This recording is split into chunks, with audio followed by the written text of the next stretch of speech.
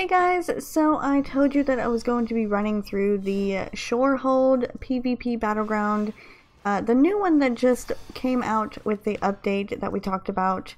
I believe it was yesterday. I'm not sure when I'm going to be uploading this, but I soon realized though that this is not the same as the old PvP battlegrounds.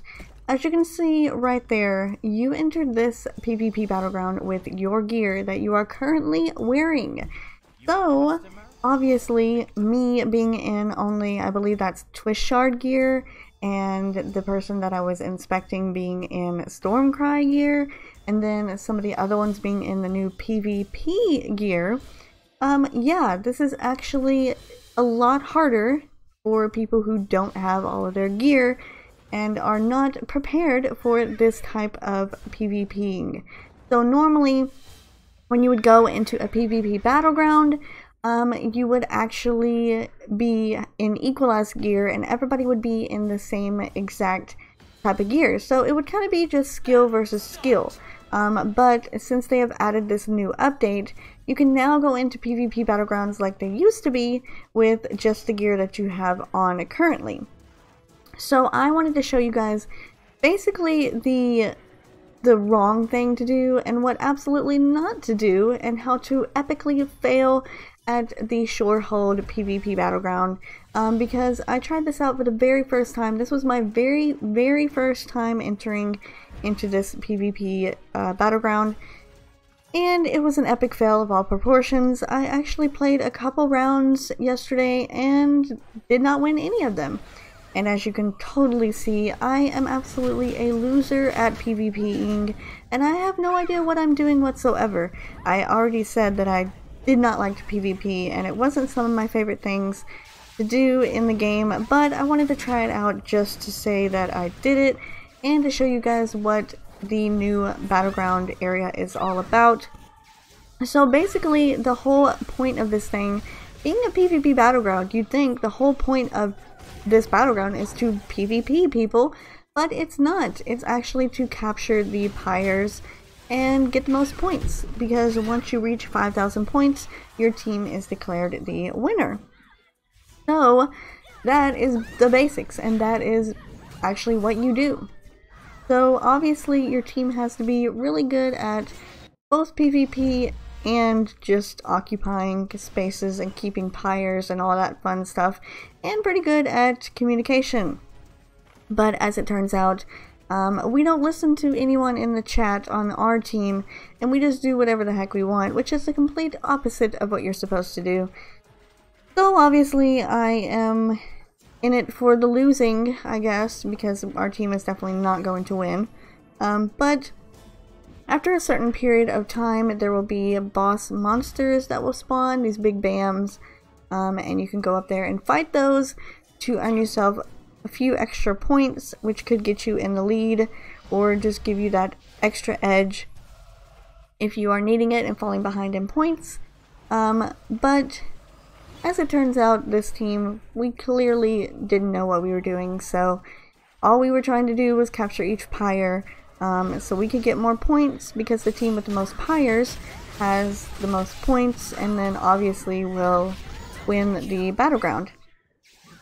So like I said, yes, you will enter this with your own gear. I don't know if they're going to do an update for this later on where you can enter it without having your own gear, because I know that with this new update, Corsair's Stronghold is now 2 separate ones, I believe. Or is it the other one? I don't know. I know that there's a lot of different battlegrounds now. Now you can enter them with your own gear, or you can enter them with a gear that they give to you. So I'm definitely going to be doing the gear that they give to you, because I'm obviously not a person who does PvPing, so the only fun part about it for me was the fact that everybody had the same equalized gear, so we all kind of had a chance and an opportunity to at least do something and not get totally destroyed. But since they've added this new PvP gear into the game, you can basically use your Belcarium credits to buy that gear, and you can enchant it or whatever you want to do, and it's obviously better than any type of PvE gear that, of course, I happen to have right now and that I'm wearing currently. So this is going to actually replace Freywind Canyon. There is no more Freywind Canyon in the battleground selection screen as of right now. I believe there isn't. I didn't look through all the way. I did see that gridiron now is 2. There will be a gridiron that you can enter with your own gear, and then there will be a gridiron that you can enter with personalized gear that they give you. So either way, you can do whichever one you like.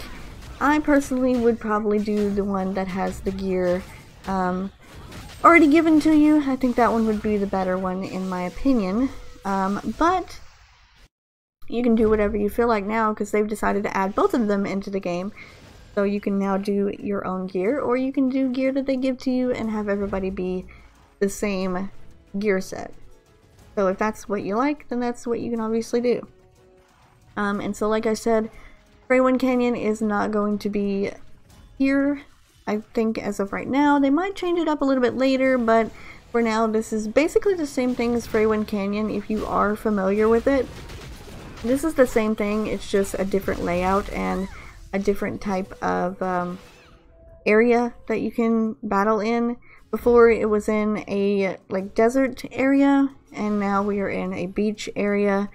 So that's the only thing really different about it. The pyres are all still the same, they're just in a different position, in a different area, and the monster BAM spawns or whatever are in a different area as well.